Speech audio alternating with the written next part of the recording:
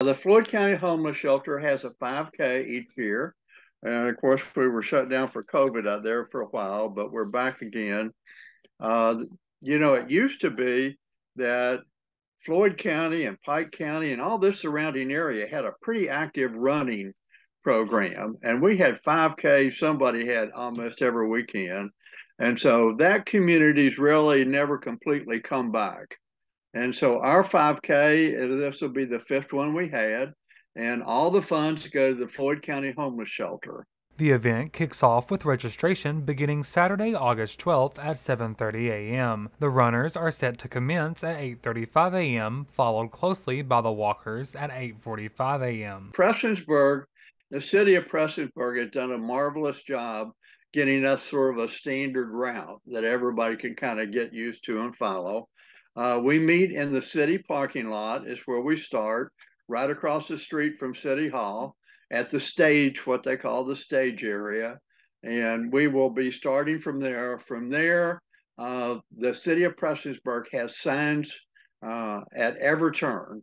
And you start and you go all the way to the end of town, up River Drive, and circle back around and come back in Prestonsburg on Arnold Avenue. When my baby was born, it was magical. And as she grew, having a hospital close to home with advanced health care and specialized physicians being there along the journey was important. And along that journey, many special doctors touched our lives. And then one day, my baby became a woman and a mother herself. Pikeville Medical Center, caring for every moment in life. Participants in the race have the option of pre-registering at the discounted rate of $20 or registering on the day of the race for $25. All proceeds will directly benefit the Floyd County Homeless Shelter, an essential facility that provides crucial support to those in need. We've been able to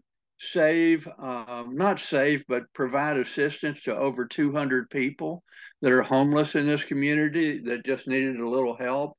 We have been able to actually identify about 70 of those that are no longer homeless, that we got them a job, we got them an apartment.